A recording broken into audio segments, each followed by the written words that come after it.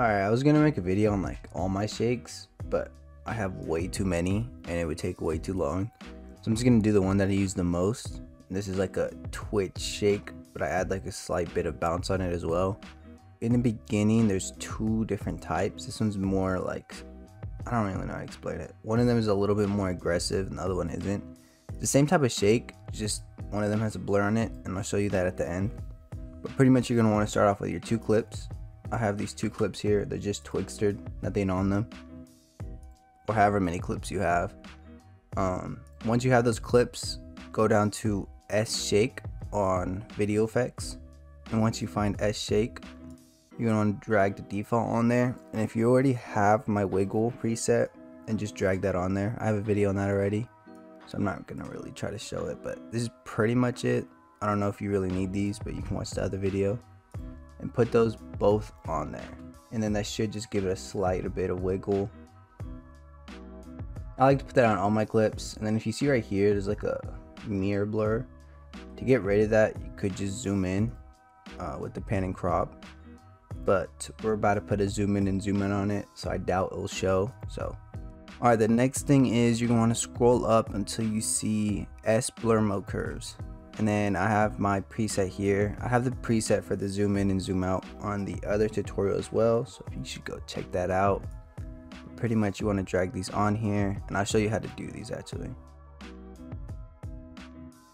It's pretty much the only settings though. It's not really that much of a preset. All you have to do is copy this. There's nothing down here, so I guess you could just copy it from here as well.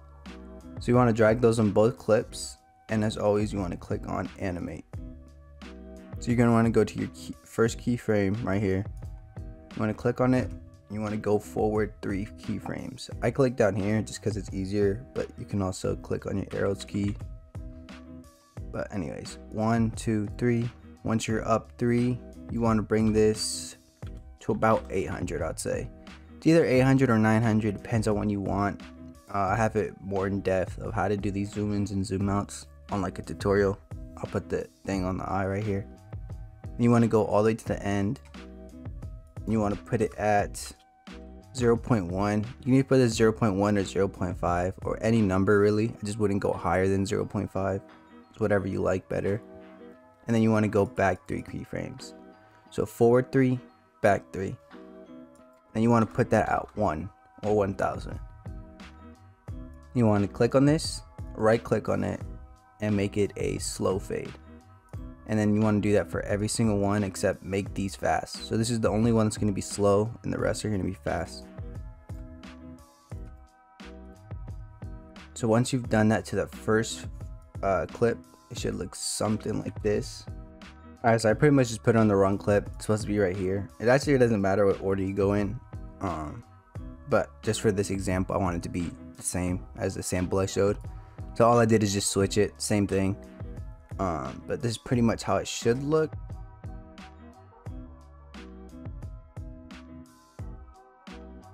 And then you want to go to the second clip now. So this clip already has the S blur mode curves as well. You want to drag that on there, and then you're going to want to click Animate again. Go to your first keyframe, and for this one we're going to put it at 1200. I wouldn't go over 1300 because then you get this mirroring effect, and you don't really want to get that on there because it doesn't look smooth. So put that at 0.200, or sorry, 1200, and you want to go forward 3 keyframes. And then we're going to put this at 1000, and then go all the way to the end and put it at 1200 as well. And you want to go backwards 3 keyframes, and you want to put that at this number. You can really mess around with. I would usually put it at 0.800, especially if your clip is longer. Basically what this does is it keeps it like constantly moving where it looks smoother. I wouldn't go higher than 1900, and I'd probably just keep it at 1800. And then you want to do the same thing. Click on this down here, right click on it, and make it a slow fade, and make these 2 fast, or these 3, sorry.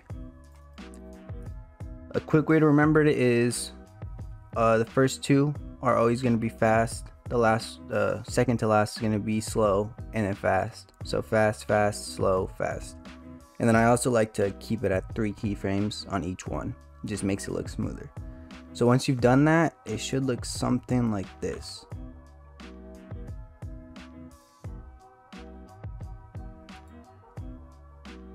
And as I mentioned earlier, there's no more like mirror effect right here. So you don't always have to get rid of it right off the bat. You can just see how your clip looks. If it's still there for you, I would either zoom in more here or go to your pan and crop and zoom it in. So once you got this point, which is just to zoom in and zoom out, you're just gonna wanna add your shakes now. Also, I'd like to mention that if you want more in depth of how to do better zoom in and zoom outs, or like a double zoom out, etc., I have a full tutorial on just the zoom in and zoom outs that goes way more in depth than this. It's just a quick overview just to give you the effect.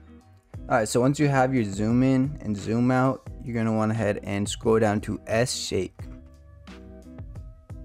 So once you get to S shake, you want to click on it and you want to click on default. If you already have this preset, you can click on it. It's the last preset that I used on my other video with the zoom in and shake with the bouncy one, and you just want to drag it on. If you don't, then just copy these settings right now. So grab a default. If you don't have it, if you have it, just drag it on. So once you have it on there, if you have a default one, go ahead and copy these settings. I'm gonna undo all of these real quick. If you do have it from my last video, then you can just skip ahead.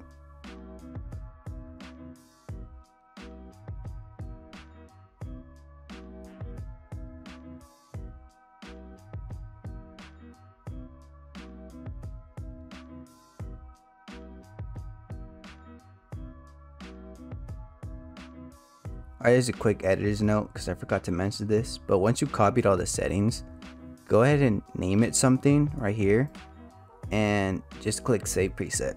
It's going to be way easier. It's going to pop up right here anyways. And if it doesn't pop up yet, click out of it and then click back on S shake and it should be there because you're going to need it for the next step.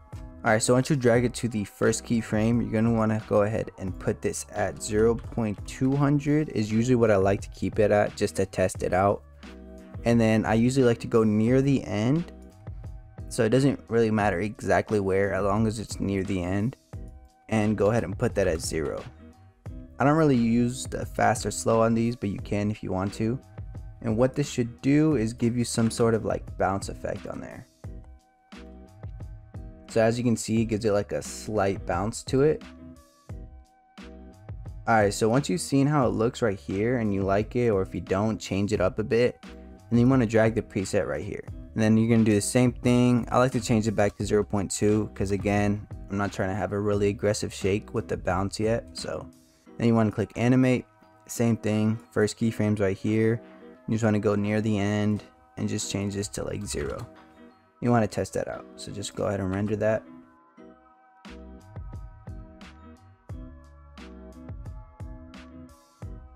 I like how it looks, so we're just gonna keep it like this. If you don't like how it looks, you can just change this where it ends and see where you want it to end. If you want it to be shorter, put it up here. If you want it to be longer, put it right here. Then we're gonna move on to the axle shake. So for this one, it's not gonna be on S shake. You want to scroll up till you see S dissolve shake right here. All right, so you want to go ahead and grab the default and then just drag it on your first clip. All right, so once you've done that, you're gonna want to go ahead and copy these settings real quick.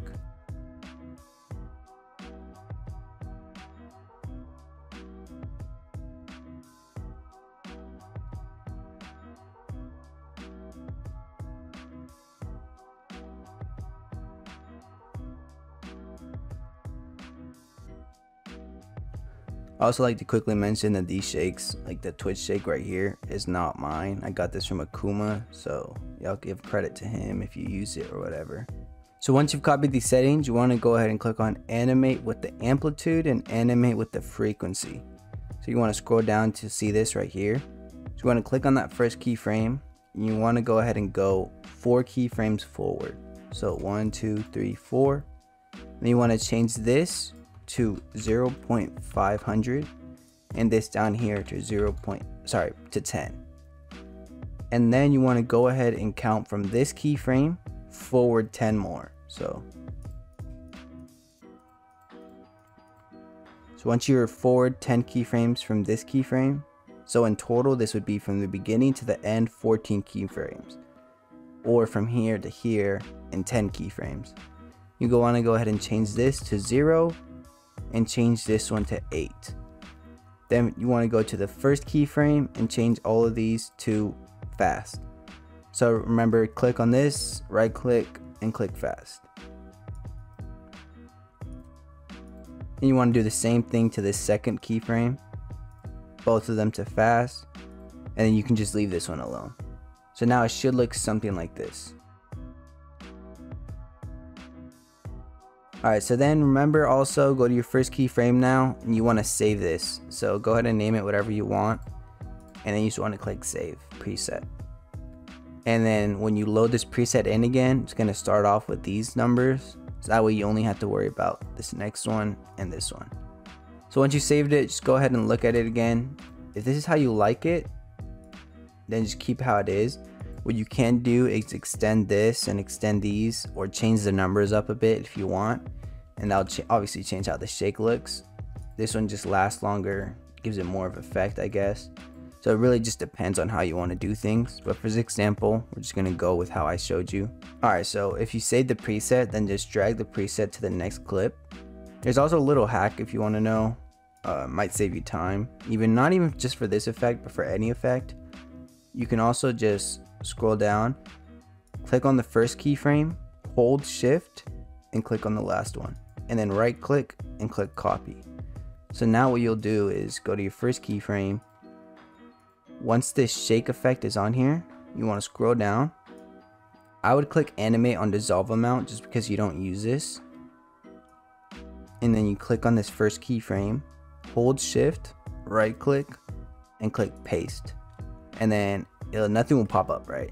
So then you're just going to click, and then everything will pop up here. Then you just want to go up to here, dissolve amount, and just click on this X. So that will get rid of this because you never even animated the dissolve amount. It stays the same. And now you just have your shake here. And now it should look just like the other shake. This is a quick way to save your time, or you can just do it manually as well. And in this case, it's literally the same. So this shake will stay the same unless you want to change it yourself, like make it last longer, make it end way later. And it just depends on yourself, right? However you want to do your shake.